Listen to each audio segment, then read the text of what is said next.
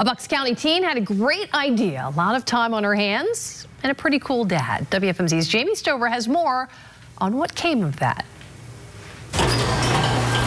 We just bought oak wood boards from Lowe's.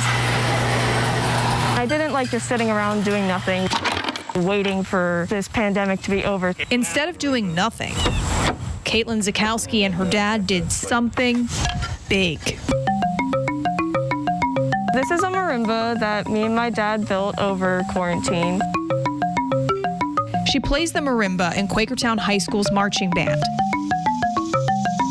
When COVID came and school closed, her instrument was stuck at school. I just really missed it because I found my peace through playing music on the marimba. The easy answer, try to go get it. I tried borrowing one from Mr. Parker. He's like, no, school property. But I was like, we're going to bring it back, you know. Plan B was the coolest daddy-daughter project.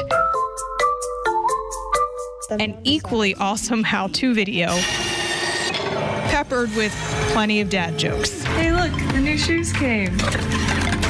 They must be Dutch. It all came together after a good 3 months of researching, building, It kind of works.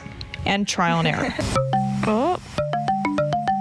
She ended up with a great practice instrument, a piece of art, something to be really proud of, and a great memory She was the brains behind the operation. with someone who sure is proud of her. Jamie Stover, 69 News. I love it. Great job. All right.